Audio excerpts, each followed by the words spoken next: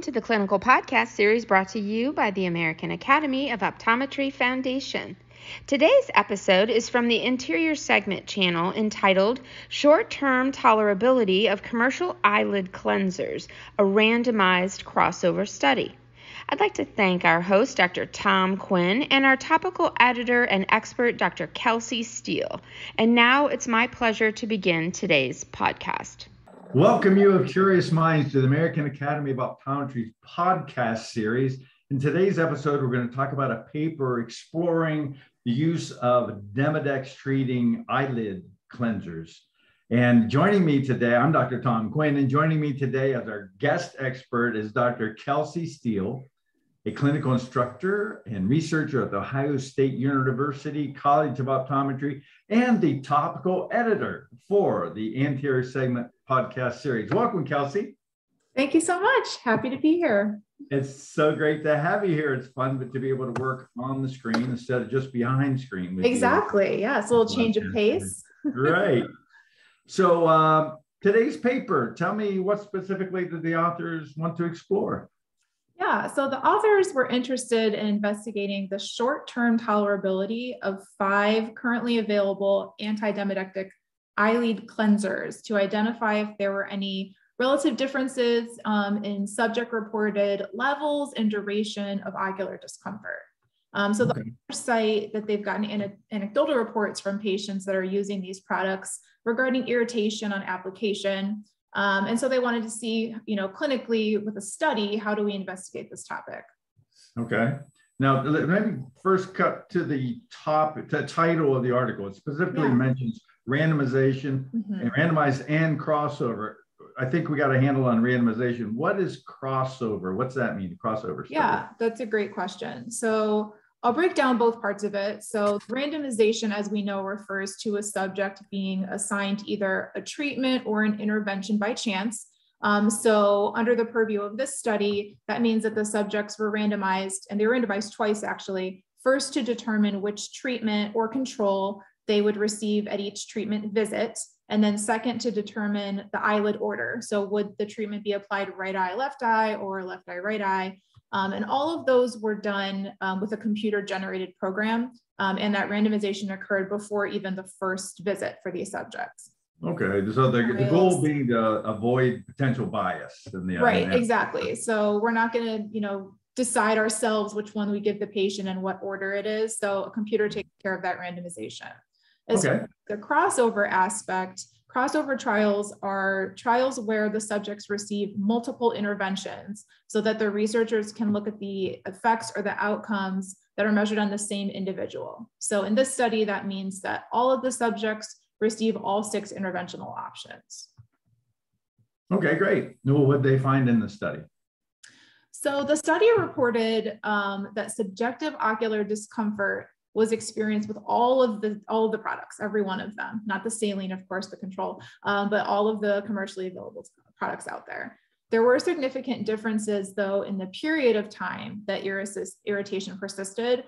So if you look into the methods, you'll see that they asked the subjects like 15-second intervals for the first 5 minutes to rate their ocular discomfort, and then 30-second intervals after that.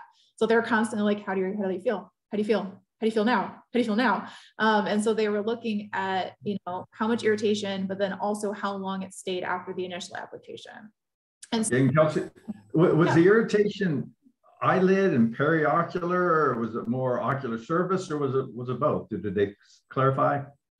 So yes and no. So the authors do note in their limitations that the subjective ocular discomfort measures were non-specific, meaning that the metrics that they used didn't discriminate between periocular skin and ocular surface irritation. They also mentioned that some of the participants just in conversation reported that they had irritation of the periocular skin, but without ocular surface involvement, and vice versa. But those were just anecdotal comments. It's not something that they investigated. They did provide clinical evaluations of the findings that could potentially correlate to subjective irritation, included bulbar conjunctival hyperemia, limbal conjunctival hyperemia, corneal staining, and then conjunctival staining, as well as superior and inferior lid wiper epitheliopathy. So those are all that they graded objectively, but they didn't actually perform, at least they didn't report any statistical evaluation where they correlated the clinical signs to the subjective signs. But if you look at the products that had the highest report of ocular irritation, those are the same ones that had more clinical signs. So you can, kind of extrapolate that yourself, but they did not report any statistical evaluation of that. Okay. Now, you and I, over the years, we've seen enough patients. So we've had those patients that say, hey, I can feel it burn, so I know it's working. So can we correlate clinical efficacy with the level of discomfort? Is there any relationship there? So that's not something that was in the scope of this study. They were only looking at the short-term tolerability, and they were not assessing any of the clinical efficacy. So I think that's a great point and a really important next step, because it would be interesting and I think important to see if there's a correlation between the efficacy of treating the blepharitis and the subjective and objective side effects. Because, if we have this product that feels a little worse than the other ones, but it works better, then we can feel fine recommending that product. But if that's not true, we see similar efficacy across products that don't feel the same. Obviously, we want to try to keep our patient comfortable, and that might change which product we specifically recommend or even sell in our office. Okay, but that's an unanswered question at this point. Yes. Okay. Well, is there anything we can take from this study to potentially affect how we manage our patients with them? Yeah. So I think the results of this study serve to remind us as practitioners of the importance of counseling patients on the potential for developing, for the specific study, a transient ocular irritation following the use of these products. The thought is that full disclosure of these potential side effects will help to promote more realistic expectations with the use of the products in our patients. And then it also might encourage improved compliance for the recommended treatment.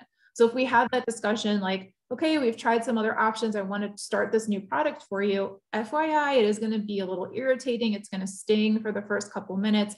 That's normal. I want you to keep using the product, even if you experience that. The patient goes into it knowing what to expect. Well, Dr. Tom already talked to me about this. So, I know this is normal and I don't have to discontinue it. And it just kind of sets them up for more success and hopefully promotes better compliance with the treatment plan. Another message of don't practice surprise eye care. Practice no surprise eye care. Great. Thank you, Kelsy, for sharing your expertise and time with us. And thank you all for listening. We'll catch you next time. Thanks, Tom. And a special thanks to CooperVision for their educational grant to make it all happen.